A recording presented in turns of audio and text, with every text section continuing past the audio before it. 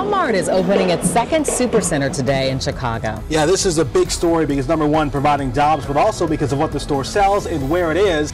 I'm so excited about the store. I've been a greeter for 3 years. I came from Country Club Hills, but now I'm close to home. Today is a great day. Yes, it is.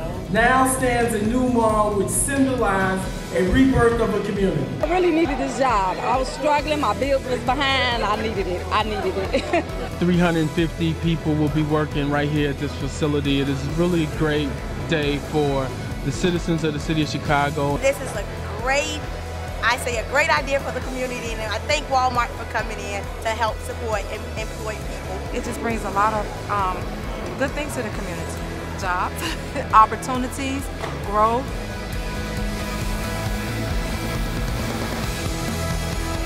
It's been a long time coming, and it's finally here. Awesome.